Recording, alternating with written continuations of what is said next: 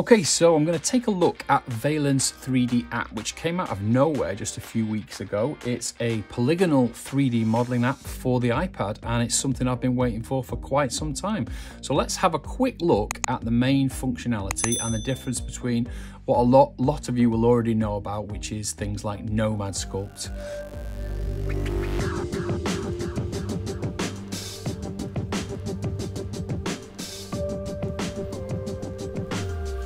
So as I always do, I've taken a really deep dive into this new software, and I'm going to give you a quick run through I've probably had just over a week now, or maybe a little bit longer, and I've made quite a few models and I've made lots of mistakes, and I've been in touch with the developer about where it's at and where it's going. So I know as much as I know, and there will be things that change. So by the time you watch this, it could be well out of date. So this is April of 2024, and I'm giving you my first week's experience with a quick overview of what you can actually do and a little bit about the interface. Okay, so if you search for Valence, V-A-L-E-N-C-E, you can see it there in the App Store. It is iPad only at the moment. So with when I say iPad, I mean iOS. So you get an iOS version that runs on both the iPad and your iPhone. Now it's $29.99 in the UK, so obviously different in your country perhaps, but that's a one-off fee. So, and obviously there is no demo, there's no trial, so you either buy it or you don't. And obviously this is Apple, therefore if you buy it and don't like it, you can refund it. So I personally, even though it hasn't got all of the tools that I want yet, the commitment that the developers made has made me want to really dive into this. So I've been waiting for something like this for quite some time. So purchase it, and then on we go. Okay, so when you open it, you might come to this screen first of all, and it gives you lots of these ones at the bottom are some of the default things that come with it. So, and you will notice things like room plan, LiDAR scan, and then these at the bottom, there's pen, a Veroni poke, and lamp. There's quite a few things in here that I won't cover today. There are some basic models, so a basic kit bash model here, and then things like this scan to clean up. We're going to look at the basic functionality today, but rest assured, I will be covering a lot of this once I, fully decide to get on board with Valence, which I am honestly thinking that this is a program that we will be featuring a lot on this channel. So what we want to do is look at the basic setup. So for now, I'll just open something like this, which is a lamp, and this comes default with it. But it's a good one for me to show you what this is all about and why it's different than something like Nomad. So this is the interface here. It's very, very simple. I am left-handed, but I'm not changing anything over. There's no functions that will be any different than yours like there is in other programs that I use here. Now, what you can see on the screen there is a 3D model with the wireframe switched on. The view modes up here are at the top right-hand side. So we've got this one, which if you tap it, you'll see it's got a diffuse render mode, and you can have wireframes on and off, and you can turn the shadows on and off. Next one, you've got wireframe, so literally just a wireframe. You've got that one, which is X-ray, which I do quite like. Then you've got physically based rendering, or PBR rendering, which is great. And again, you can hold on that and you can turn the wireframe on and off. And then we've got this one, which I'm going to give you a quick warning about this right now. So this thing here is a full, it's experimental, as it said on the screen. This is a full rendering solution. Now, if you happen to save at this point with the software, with this turned on, you may, as your models get bigger, it may cause a problem in writing the file. Now, I've got several models that won't open, and the developers helped me to get them back open. That could very well be fixed by the time you watch this video. So my only warning to you is, if you kick out of this at this point by going back up here, don't be in this mode. Switch it back to one of the basic modes, and probably that's the one I use the most. So when you go back now, it will save it with that as the default renderer. And that's where I had a problem. So if you look down here, these two models here, they won't open. They simply won't open back up because of that renderer. But it does say it is experimental. So we're not going to worry about that at this point. So that's the top bit there. The top right is a settings button here, and there's all kinds of stuff for you to explore in here. The one that I want you to focus on is this: disable your iCloud. If you don't disable your iCloud, again, you may have problems. Now, these are initial problems that we've had, but these are just for you to have a look at it. Certainly, if you're looking at it within a few weeks of this video coming out, I'm really sure the speed that the developer's changing things here, that this won't be a problem. But just save stuff locally while you're working on it if you do what I've done and have a quick look at it. And everything else are just settings that you might want to go and have an explore. So things like show axis, show the grid, very normal kind of, you know, default settings, the color scheme, dark and light. And there is a few things in there that I might refer to as we go on. And that's a basic look at that top menu there. Now, the big thing that matters in here is these modes on the top left. So we've got object mode, face mode, which means individual faces. We've got edge mode, individual edges, and point mode here, vertex mode, so we can select individual points. Now, this is the big thing that is missing from Nomad Sculpt, and we probably aren't likely to get it. This is what you'll see in a polygonal based program. So Blender in its modeling mode, Cinema 4D, Maya, all of these more higher end programs all have this as a default. Even ZBrush has its own thing called Z Modeler that gives you access to individually controlling the elements, these components as they're called. And what you will notice is this is rounded, it's smooth, and that's because this button's on here, which is a modifier, the same as Blender or same as a tag in Cinema 4D, where it gives you a subdivision and a rounding. So if you're used to Nomad Sculpt, you will be subdividing up to get this effect and then pulling that subdivision back. But you can have that on and off at any point, and that's how we, basically that is pretty much how we you know, model a lot of things ready for subdivision. And as always, that's where we start to model with quads, because it's very predictable with this subdivision. You can see up here everything's quite predictable. There might be triangles in this one at the top actually, but I'm not seeing any particular errors. So there are your modes, how to switch between the modes. And one or two things that I will just say as I want this, and it's not here yet. When you select a single component, so let's say we select this, we're in vertex mode on this point, and then you can move it. In most of the programs, you get what's called a tweak mode, so you don't have to go in and individually select it first to then be able to move it. So that is definitely something that we need quite urgently in this, because it is quite painful to go select, move, select, move. And the next thing that would then lead me to say is you can drag across and select a few of them like this, but there's no what we call soft selection or fall off yet. So we haven't got a way to have a nice fall off, which means we could drag this out nice and smoothly. So that's something that definitely is needed, you know, before this becomes an equal to the big programs that are out there.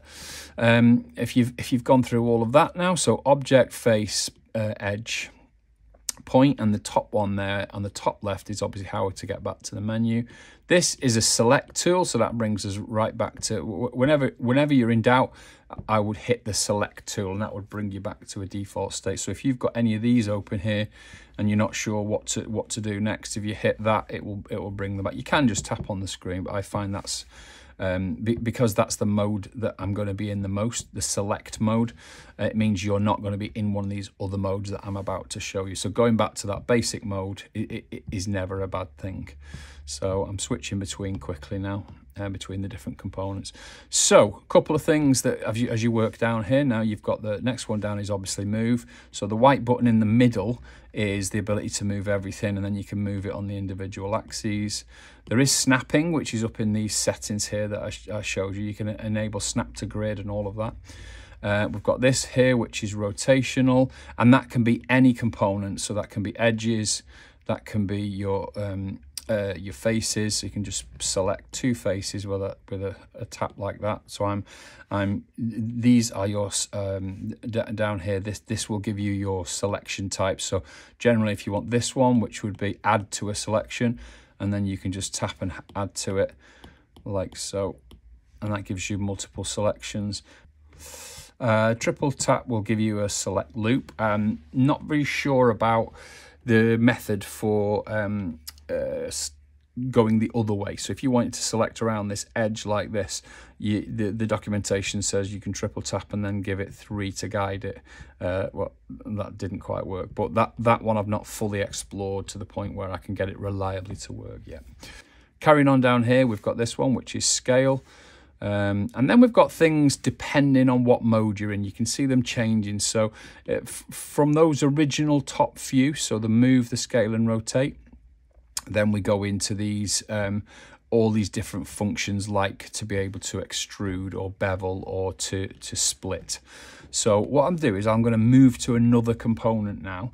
I'm going to open up something else, and that will show us these things a little bit better. So I've done plus and opened a box, and that is our box. Now I didn't change any of the settings. If you do any of these things from the bottom, so I'm going bottom right, plus, and you open any of these. So for example, I could open a tube and say, change all of these settings, and each of these primitives in here are all different settings. So I could, for example, on the tube, I could change the outer radius, inner radius, height, angle resolution, so it gives you more resolution, and then the vertical resolution. So you've got parametric objects basically. So if you open things up and you want to change them, you do it here first of all.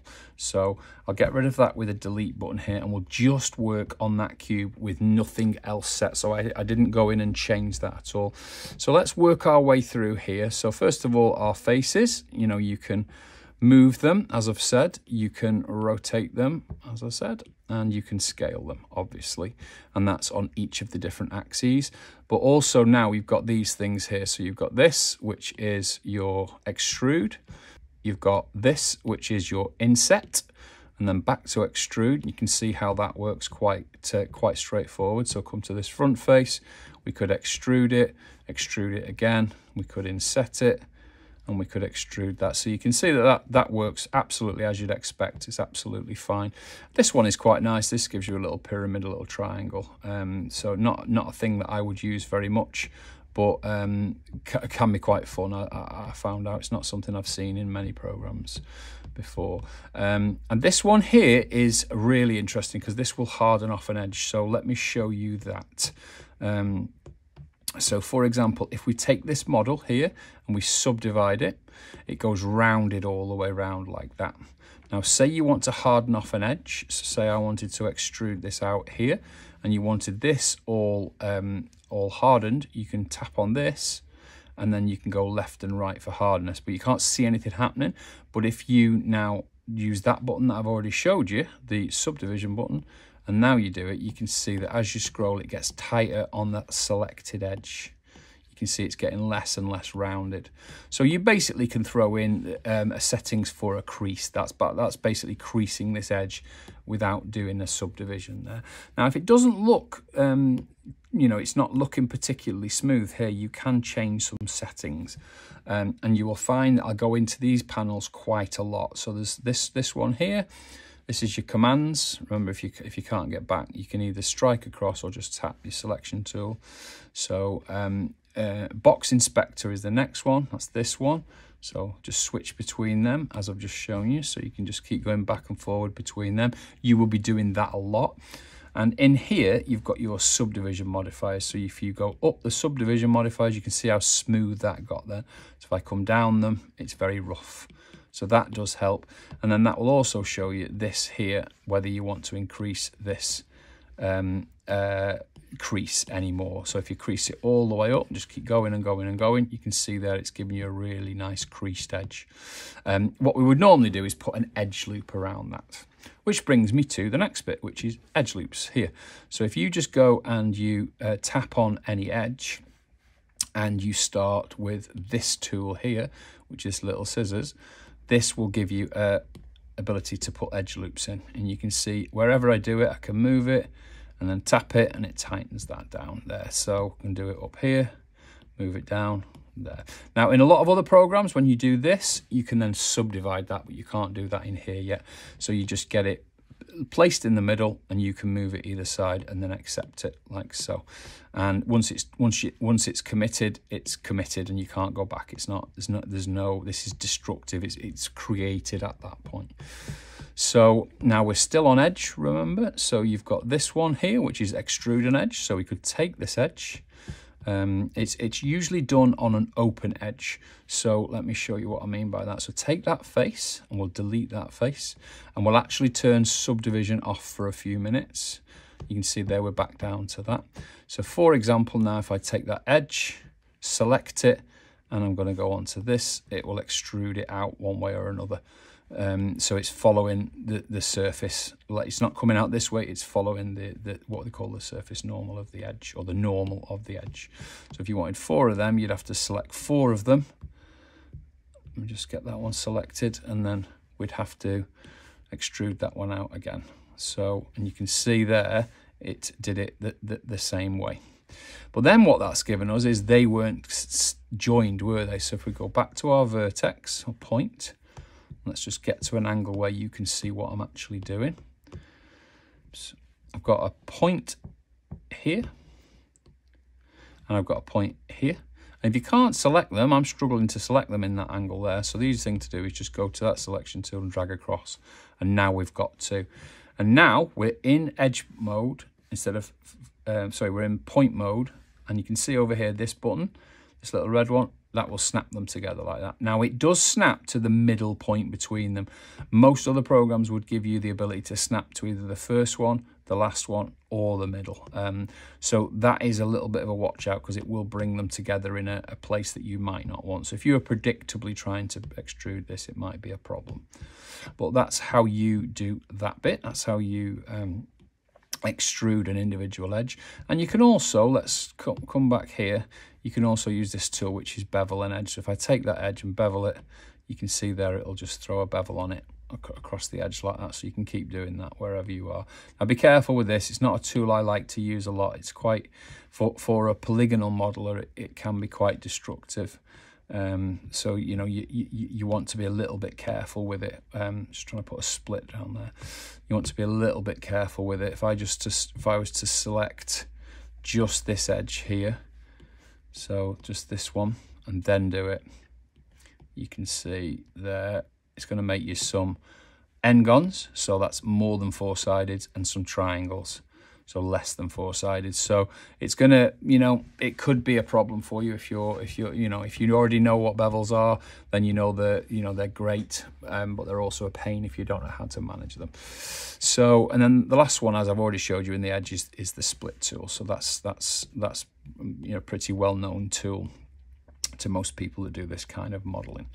So one last thing I didn't show you there is on the vertex mode. If you go into vertex mode and you select one vertex or vertex and then go to this one here, this will bevel the vertex. So it'll give you that on the edge. So again, not hugely useful for most people, but it's you know, it is there. Now, one thing that I will tell you, you'll be asking for right now, which is, where do I get the knife tool and cut round geometry so that it changes its flow?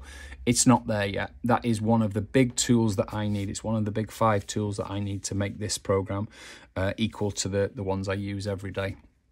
So there is no knife tool, and you'll see in a lot of the models that I'm going to show you that I've made, you can see that they're not that detailed in terms of the polygonal flow or the polygon flow, and that's a real shame for now, but it actually says on the website that they're working on it, so it shouldn't be too long. So let's open up some of my models and I'll show you a little bit more about what's going on here. So if we come back up here and we'll open up something like, let me just see, something basic first of all. So we'll pick this bigger one that I'm working on. So this is a spider, and you'll be able to see some good things about this scene is it's got a few things in it that I can show you that I like.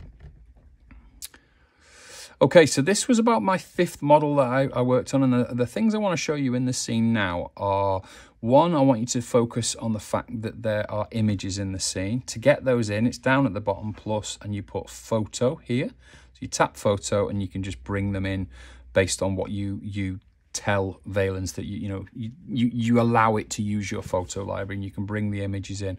Once the images are in, let's actually do it, shall we? So let's just bring in something like this little character that I'm working on. So this is a new Shrek character that I'm working on. based on the design for Shrek that was never used actually. So, but you can see there is actually now an image in the scene. And if you want to rotate it and you want to keep it predictable, you hold on the screen and you can snap. So there you go. You can go snap to 90 and then move it around. And that is that's an image in your scene. That's how I got these other images in. But I can't select them. And the reason I can't select them is because down here, bottom left, so at the bottom of that menu, you have photos here, and you can lock them or unlock them, and you can make them visible or invisible like so. So you can see all of your different models that are in there. I haven't named anything in here, which is, as you will know, it's just exactly how I work, and I'm terrible at that. But here we go. You can see the photos, and I'll just unlock them all for now. So we'll have a look at that. So tap on the little icon at the bottom and they go. So now you can manipulate them. You'd be on object mode, tap on the image, and you can move the image around like so. So it does support PNGs, but there's a little bit of you can see there as I come around the back, the bottom PNG isn't showing. So it's showing the model, but it's not showing this here. So what if you want to hide the back of the photograph? I don't know which is the front and which is the back, but I'll hide whichever way is the back. So we come down to the bottom here and we've got double-sided on the photo inspector. Just tap that off. So obviously this is the front. With it double-sided off, the back is completely invisible. So photos are a great thing to do. That they're be treated just like models. You can delete them. And you know, restore them as you need them, or just simply hide and show them. So this is a model. I'm not going to go too deep into this, just showing you what I've done. It's a lot of repeats in here, so you can see I've used basic tubes, combine them all together. How do you combine them together? Well, what you want to do is make sure you're on this one, which is add to selection. Tap the first one, tap the second one. That's two together, and then over here you want to go to your commands and combine meshes, and they're now both of them one item all joined together. So let's quickly look at those commands while we've got it open, and we'll just talk through what we've got there. So at the top we've got clear selection, then we've got remove the modifier, and that's the subdivision modifier that you've been using, and there's also a mirror modifier in there as well that can be on and off. You can toggle on this, which is tool measurements.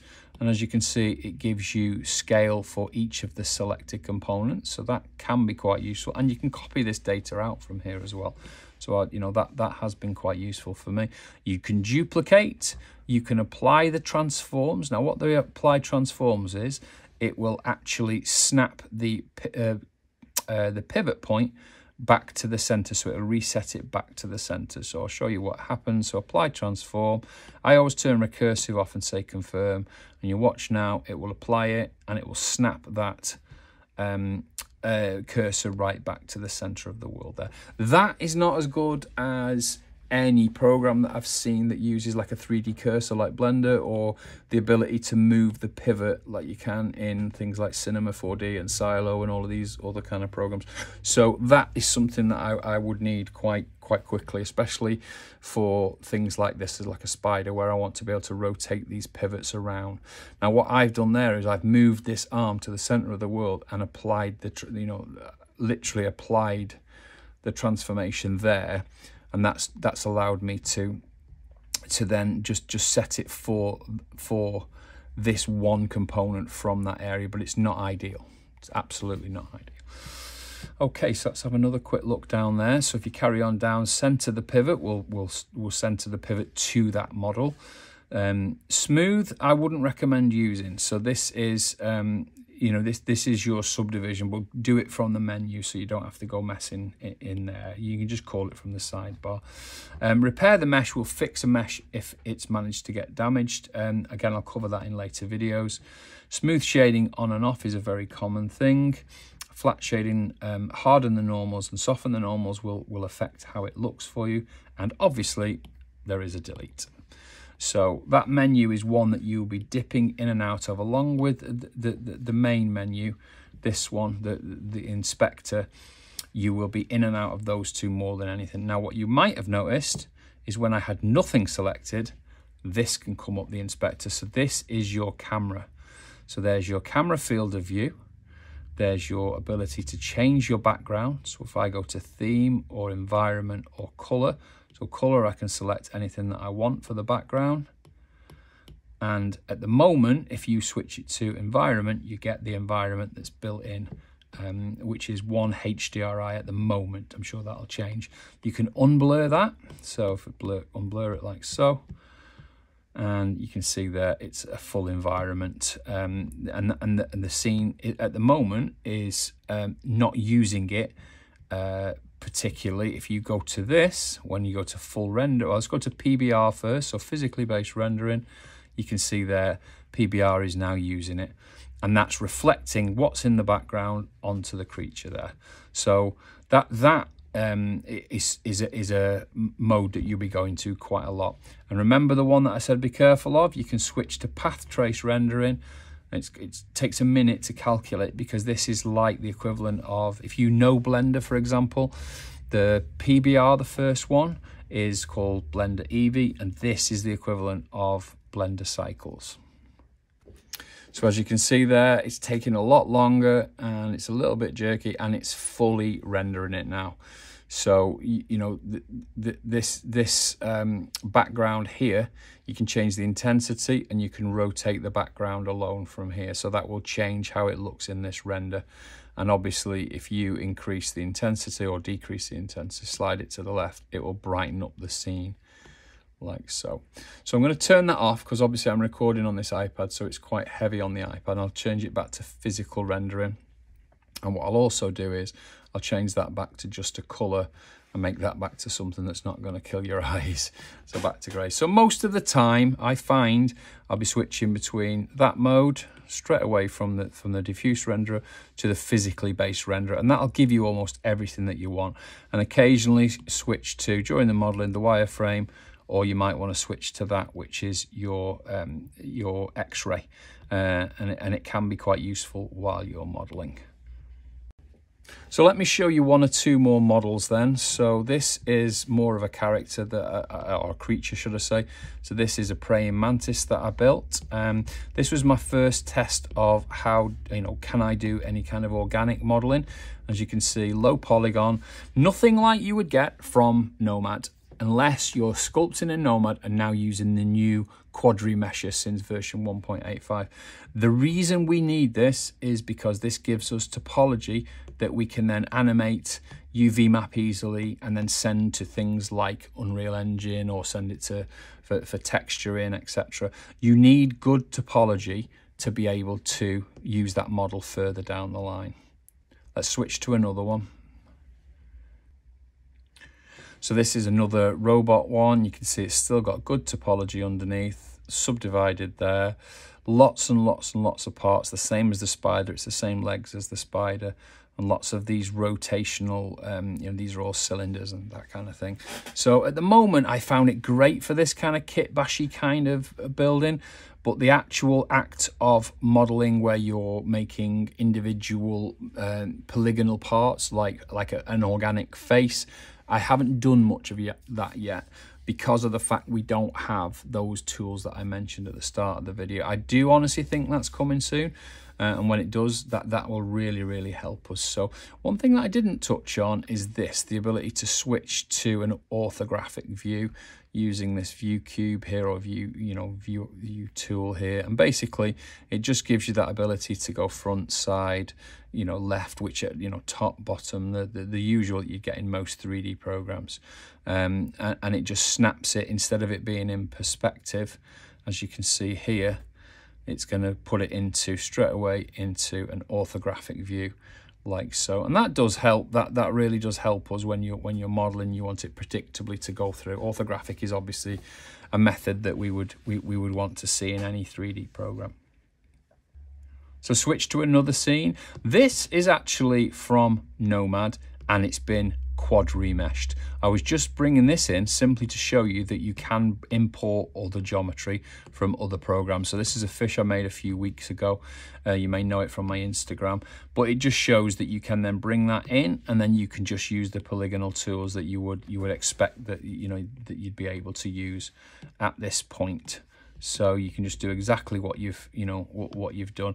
I notice there that it's actually separated, which is interesting, which means each one is separated. So there's the way it's come in is not welded together. So that's really interesting. So what if you need to export? Well, that's down here on the right. You've got view it in AR, which is you can send it out to an augmented reality. I'll just show you on screen. That was one that I did on my first test. But then you can also send it out as a 2D image, an OBJ, an STL, a USD or USDZ. So you've got a few options there to be able to send it out to other programs, and most of those, apart from the 2D one, will send it to programs like Nomad or Blender, no problem. So the options are enough for a start. Okay, so why am I saying this is fairly new when we've got something like Forger app already? So one of the big problems I have with Forger app is this. So in this program, if I go split it down the middle, like so, and if I was to just get rid of those faces, so if I just use my selection tool here and then make sure I'm on being able to select like this, and I could do this loads of different ways and just delete that out. I've got all of my all of my cube on one half now, and if I just hit mirror, there you go, we have mirror. So if I go back to points, I can now move them around and I can start modeling symmetrically. And that is one of the most important things for me as a character modeler, because I want to model like this. I want to start splitting and chopping, and that's where I need those new tools now in here. I would obviously need at this point, I'd need to be able to start smoothing it down and be able to start rounding it off and changing the flow of the polygons, which is the normal way that we would do this kind of thing as a polygonal modeler.